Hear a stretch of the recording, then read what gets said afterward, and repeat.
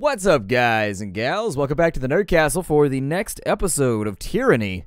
My name is Splattercat. Very happy to have you here today as we hang out for a little while.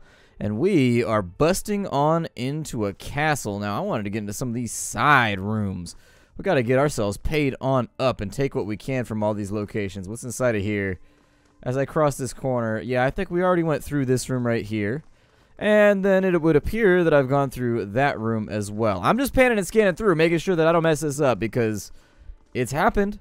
In the past, I have maybe not been the most perceptive, and sometimes I move on without looting things properly.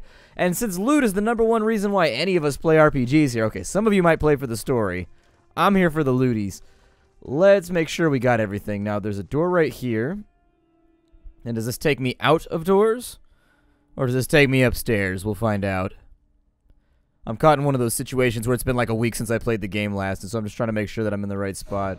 I'm going to throw down on a quick save very, very rapidly. Let's get everybody into formation.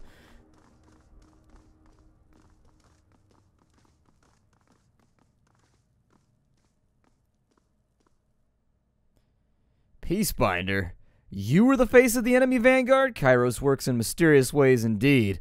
I hope you aren't here to hammer out another truce. We're all out of talk, but we still have a little fight left for you. Before you stands Captain Tarkus Ari, de facto leader of the dwindling Vendrian Guard. Short, sunburned, and agitated even when standing still, her body is a compact sculpture of muscle and bone, and her face is short on symmetry thanks to the scars and dents of a dozen bruises or a dozen brushes with death. Though your lives will certainly end here in the Ascension Hall, she chortles, pointing upwards to the ceiling, and stone arches somehow supporting the massive weight of the spire overhead.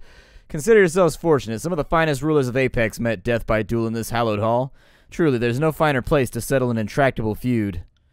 Sisters, brothers, Ari looks back at her cadre of soldiers with a solemn nod. It has been a privilege to lead and an honor to share in your final days. Taking a deep breath, she turns to you, waiting silently. Well, we should go with the athletics check for sure. You brandish your weapon menacingly. You had so many chances to surrender. I have orders to make this excruciating and slow. You don't understand our resolve, Fatebinder. The captain looks to her soldiers for a reassuring glance, but is met with nervous eyes and shuffling feet. A moment of silence is broken as one of the Oathbreakers dashes for the exit. Well, that's good. I mean, I've said, like, throughout the course of this game, we've been consistently outnumbered, like, over and over and over again. Coward. Captain Ari stomps her boot with rage. No matter. One soldier will make no difference. In a fight where it's 5-on-5, turning it into a 4-on-4 I think does matter. I'm pretty sure that it really, really matters. Sisters, brothers, Ari looks back to her cadre of soldiers with a solemn nod. It has been a privilege to lead and an honor to share in your final days. Taking a deep breath, she turns to you, waiting silently. Like, do we seriously... What's up with that? Like, the people that I know that are throw down just like bruisers, you know what I mean? The dudes that are straight thug, they ain't got to talk before they go into it. They just get into it. They lock eyes and they go. This lady's out here doing, like, demagoguery and speeches just to get her... See, it doesn't make me feel afraid. She's got to do, like, a big-ass song and dance and, like, speech before she fights. I'm just like, that just makes me think you're really, really nervous. And you're just really worried about this, so you got to have that big dog mouth with that puppy dog ass. Let's do this thing. Well, it seems your uprising amounted to nothing but dead kinsmen. And what did taking Vendrian's well cost you? How many disfavored corpses rust in the valley, and how many choirmen fell to our blades? How goes the endless battle of the Blade Grave while you deal with us here? Ari laughs, wincing as she clutches her side. And tell me, are the Archons unified in victory? Did the armies bond in camaraderie over our deaths? Our stand here is the first of your problems. You've traded your kinsmen to slow the inevitable, nothing more. We demonstrated the armies of Kairos could be shamed by stubborn peasants. The Overlord's empire is vast and his armies are numerous. His magic unstoppable, yet he cannot destroy our fighting spirit. Hardly the show of force I'd expect from a truly fearsome Overlord. I hope that argument keeps you warm in the emptiness of the void, guardsman. Any last words? Yes, a broad smile comes over her face. Tell the voices of Narat that we are most thankful for his aid. We could not have made it this far without his support. Really? That could be a ruse, though. That could be like one final grenade thrown into the middle of your plans. Because something's about to die. Like, I think about it with regards to intrigue. If I was about to die, I would say something like that, too. Just to sow discord. Just to throw a little bit of shade on my enemies and make it so maybe they don't trust each other, even if it isn't true. Alright, well, let's do this thing. Pause it on up and have a look here. So taking a brief appraisal, it looks like we have 2 mages to deal with, which we've never had to deal with before. As always, I think mages are probably the most juicy, delicious targets, so we want to make sure we get them first. The elimination of that one archer is really going to help us in the long term. I think that was really, really fortuitous. It's a good thing to have happen, and so our odds went up considerably once that guy's gone. You definitely should not be standing where you're standing right now.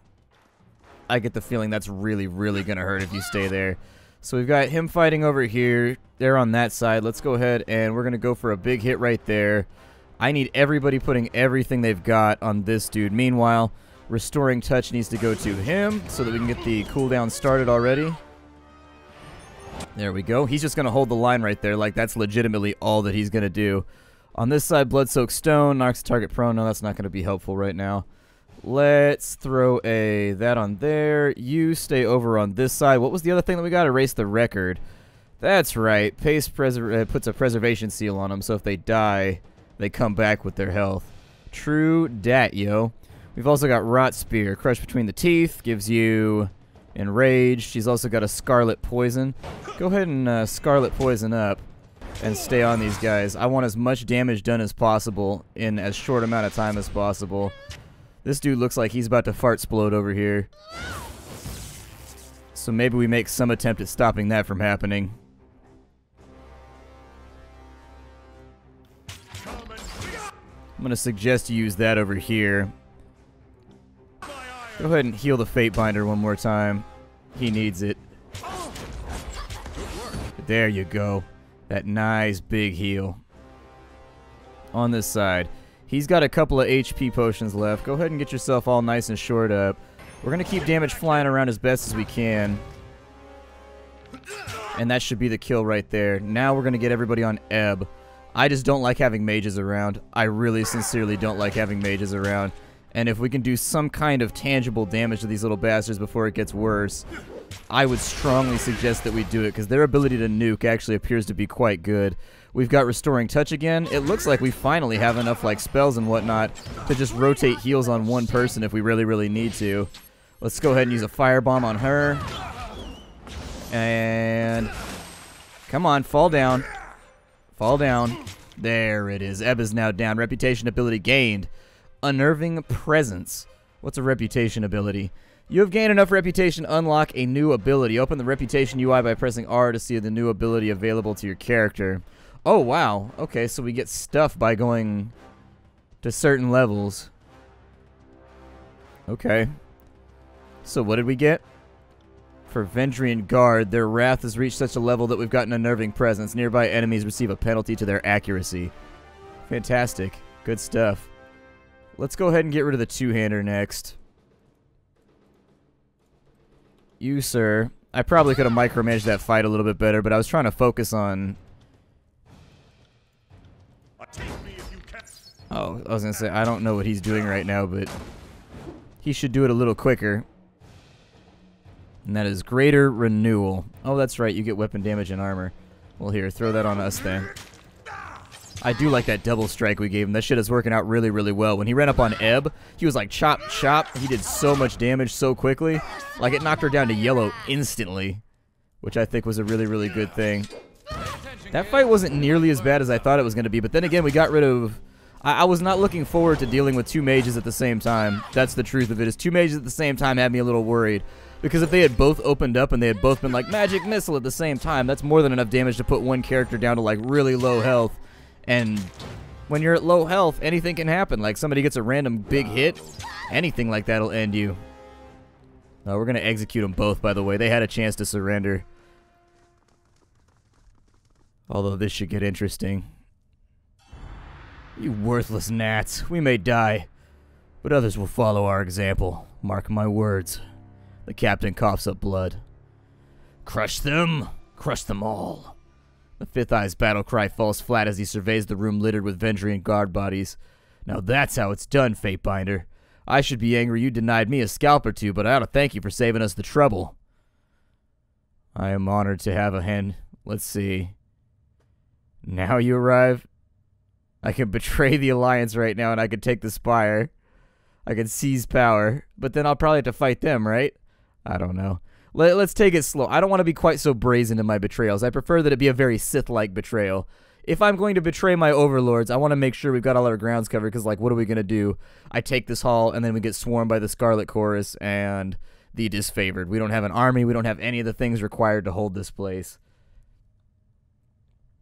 I am honored to have had a hand in the victory. You bring glory to the chorus with your skill at arms and courage under duress. The Fifth Eye chuckles wickedly under his mask. I do so hope that this is the start of a long alliance, good Fatebinder. The chorus could really benefit from your strength. The clatter and madness of combat has finally ceased. Ascension Hall is, for the moment, tranquil.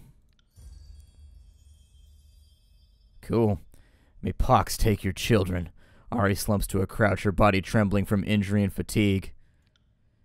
With those words of defeat, the burning hum you've heard in your head for a few days tapers off into nothing. Your mind returns to the state of quiet you have not felt since you proclaimed the edict upon Vendrian's well. I lay claim to Ascension Hall.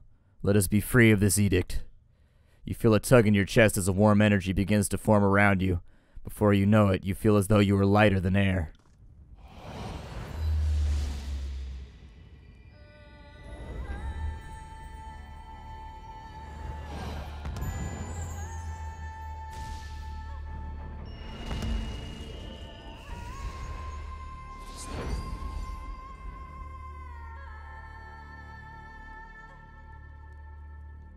Whoa. I don't know what just happened, but it was pretty legit looking. I saw it and I was like, oh, damn, son.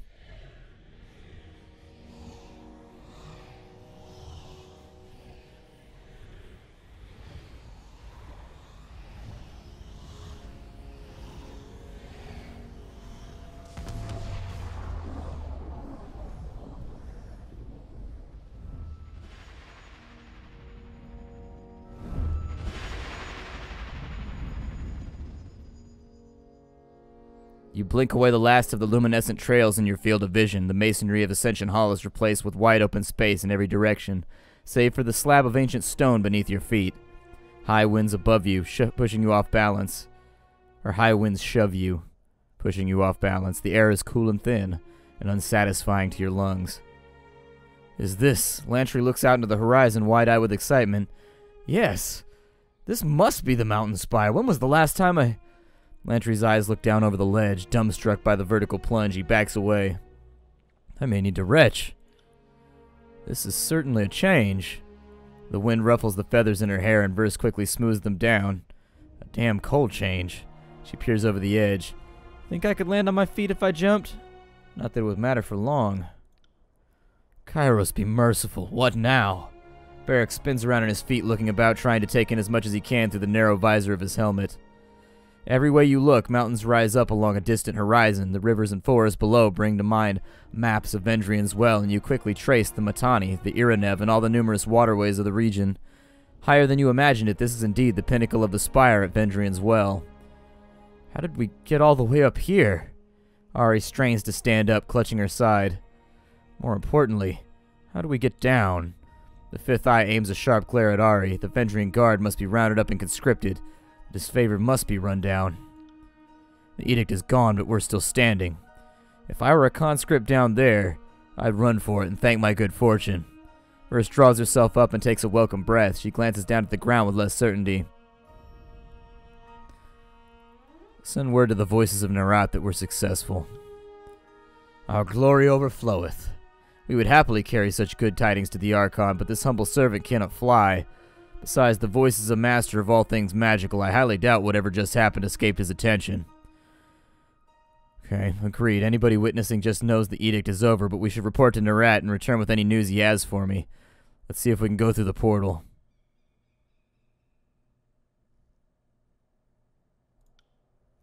No telling how stable it is, but look closely and you'll see images of Ascension Hall in the haze.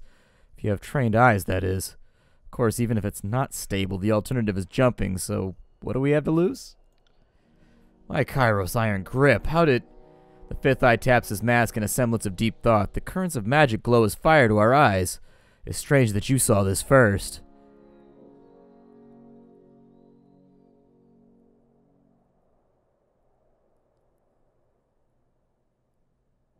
Well, glory to Kairos. Keep watch over Vendrian's well for us. Consider these lands a gift from the Archon of Secrets, as well as an act of mutual self-interest. If these lands are court-controlled, the law-abiding disfavored will think twice about using the valley as a staging ground for fear of offending your master, Tunon. It's been a pleasure in the loins to watch you fight, good Fatebinder. The voices will be most pleased. With the edict resolved, our purpose is clearly in focus. The disfavored must be slain. I don't think I want to bring pleasure to your loins, bro. Especially not when I'm out here fighting and doing all kinds of gangster shit. That is not the response I expected. No doubt, I'm the very definition of an enemy of the Overlord. I didn't just resist, I led others into resistance. So I know what's about to happen, but I know when I've met my match, and like most folk, I'll do whatever it takes to live. If you will show me mercy, I will pledge my life to you, good Fatebinder. The Tidecaster bows on a knee, lowering her gaze. I know I'm an oathbreaker, so my word isn't what it used to be, but I promise, if you spare me, I'll serve you well. Alright, all is forgiven. If you will have my fealty, it is yours. I, Ebb of the Tidecasters, do hereby pledge my life and loyalty to Leomond. She dips in a formal vow. I will serve and obey so long as you have need or want of my skills. Okay. Oh, we can only have 4 people. Damn, I was hoping we'd have 5 or 6. I like bigger parties, and lately, have you ever noticed RPGs nowadays? They've made the parties a lot smaller. I like big parties, personally. 5, 6, 7 members. They let you play around with things more. I think that's the big thing, is that I'm the kind of person that wants to play around with everything, and I just don't have time for multiple playthroughs of any game that I have. And so, like, I know I'm only going to play a game once, and so it really has to count when I go through, and I wish I could have more people. I can't get rid of my healer. It's just not an option. Right now, we've got a tank, a DPS, 2 melee DPS, and a range. I'm not going to get rid of Verse, because she's really good. What level is she? Level 4. Technically, we could get rid of Barrack and have him tank, but Barrack's so much better at tanking than I am at the moment that I don't know if that's a good idea. Tough call, but mages are pretty strong. That's it. Kick his ass out. We'll run with her for a little bit. If it doesn't work out, we'll grab Barrack.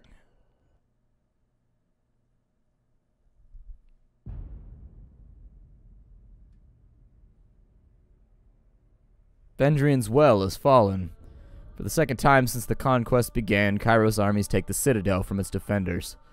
With your help, the Vendrian Guard rebellion has been crushed. Having taken Ascension Hall with your Scarlet Chorus allies, you satisfied the terms of the edict. You and the forces of Kairos are free from the Overlord's death sentence. With the threat of execution no longer looming overhead, the Overlord's armies turn their attention away from the citadel and towards each other. The tensions that flared over the long siege reached an explosive crescendo as the disfavored and Scarlet Chorus armies clashed iron and bronze in a hasty, disorganized battle.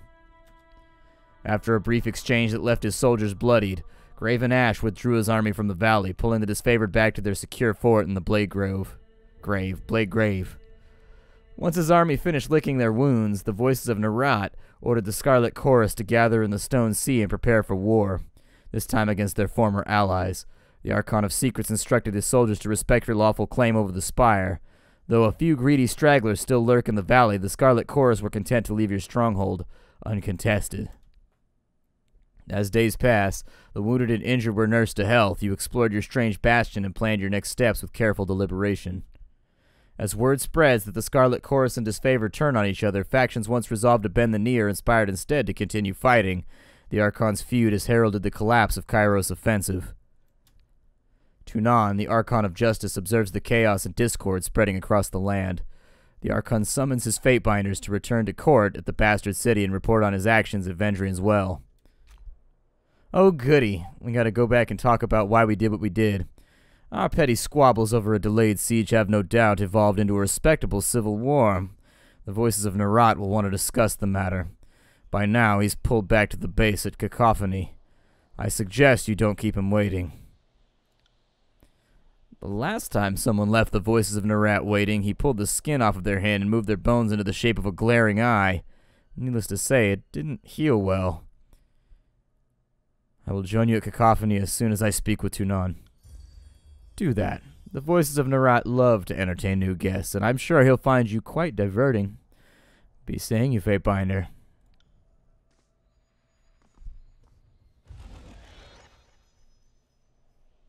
The dizzying energy from the spire falters. Whatever force awoke the powers that reside here gutters and fades, though a faint hum persists in the sculpture at the center. What? Stepping past the portal almost to the edge of the spire, the fifth eye lets out a squeal of panic. My exit just vanished. It was just there. Well, let's look around for a solution. The humming from the curious sculpture pulses and builds in volume as if to draw your attention. On closer inspection, a series of symbols carved around the base of the structure come into view. One symbol in particular pulses with a blue-white glow. The pattern resembles the glowing lines of light seen on the floor of Ascension Hall moments before you found yourself transported above the clouds. What did we do with the other lady, the leader of the Vendrian Guard? As you stare at the symbol, the chill of the wind abates and your chest swells with warmth. The air finally feels welcoming, your lungs sated at last. I'd be careful going any closer. This whole tower is humming with energies that we don't understand. Lantry holds his quill poised above a sheet of parchment with anticipation. Now, I didn't say back away. Let's find out what it does. Just be cautious. You've staked your claim on the tower and everything in it. Whatever the sculpture is, it belongs to you. You can feel power running through this place. Ebb surveys the surroundings, her gaze sweeping to the object at the center. You can sense the magic of the spire even from down below, but up here, this close to the axis of the spire, the deluge of energy is numbing. I touch it. The stone is smooth and cool to the touch. Marbling patterns move with the curves of the sculpture, looking more akin to veins than imperfections of rock. You can't find a single marking to suggest an artisan's tool. As you're about to draw your finger away, you feel a sudden return of pressure on your fingertip as the sculpture touches you back. Whack, whack, whack, wow, whack, wow. I just wanna love you, statue. Ooh. Sculpture is still once again. There's a rush of warmth through your body, a jolt of innervation that steadies your balance. A barrage of tactile sensation floods your mind as you feel footsteps and wind, but not on your face or your limbs. A moment later, the flood of information begins to make sense. You are feeling the wind against the spire and even the weight of your own feet, as if the spire were a second spine. With this connection made, you feel your awareness pull from this place, not as a traveler, but as one glimpsing the world from impossibly far away. In this moment, there is nothing you cannot see, though you see it nearly all at once in a flood of sensation that is difficult to parse. You see a spire at the crossing of an ancient stone structure, two walls extending off into the distance. At the base of this eternal spire, settlers and merchants act in every way unconcerned, toiling under the observation of unforgiving taskmasters. As the shadow of the spire falls over them, the mood changes. The settlers pause in shared unease and look up at the sky, toward you. Though you haven't seen it in person, you are certain this is a vision of Lethian's Crossing, for nowhere else are the Tearsmen brave or desperate enough to settle at the intersection of bane-ridden old walls. Near this settlement, built at the joining of ancient walls, you see a breach in the massive masonry, a cleft into the forbidden, hidden realm within the old walls. I guess we'll go to the old wall entrance? Shadows envelop you, muting all sound and vision with slight delay. There is a feeling of perversion, of wrongness. Whatever arcane power is allowing your senses to drift free of your body seems to falter in this place. Figures haunt the stone halls, drifting emanations of cloud, claw, and fang. They pay you no heed, but you fear them all the same. In the depths of this forbidden place, the deepest chamber is bathed in light. An arcane symbol illuminates the floor, though the details hurt your eyes when you focus. With a gentle tug, your focus pulls back to a new horizon, though it takes you a moment to recognize it as Vendrian's well. You've returned to the awareness of your immediate surroundings. The effect leaves you unsteady on your feet. The spire feels similar to the one you now occupy, though instead of radiating arcane life, it reeks of dust and crumbling stone, a branch withering once pulled from its tree. It reaches for you with a barely perceptible tug. The link between you and the spire recedes. The arcane bond is still present, but the mystical energies for the moment are quiet. Your body flooded with excitement and fatigue. It's unclear whether the mystic connection is strengthening you or siphoning. The tower offers nothing by way of answer, but you know that asking would only yield more silence and mystery. The deluge of sensation is over, but the positions of the other spires still linger in your mind.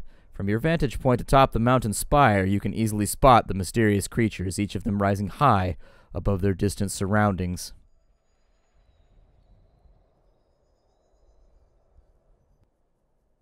Did you sense that? Landry signs a long sigil in the air, squinting at you as he works his cantrip. The ripples are everywhere. When you move, the magic of this place, it stirs and churns. The portal over there, those burning braziers, they all grow more intense as you approach.